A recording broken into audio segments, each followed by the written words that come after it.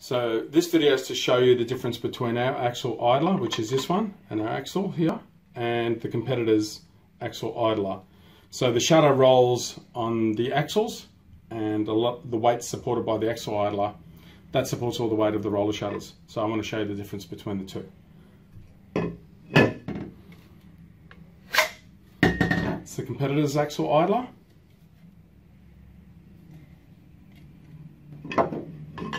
This is our axle idler.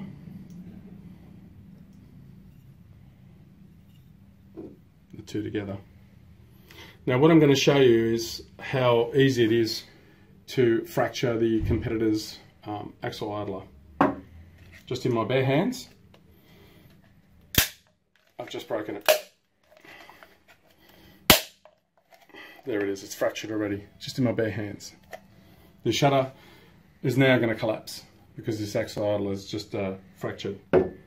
Ours, well, I'm not going to be able to crush it in my bare hands, so I'll try and put some real heavy weight on it. I've got all my body weight onto it and I still can't fracture it. Or 90 plus kilos.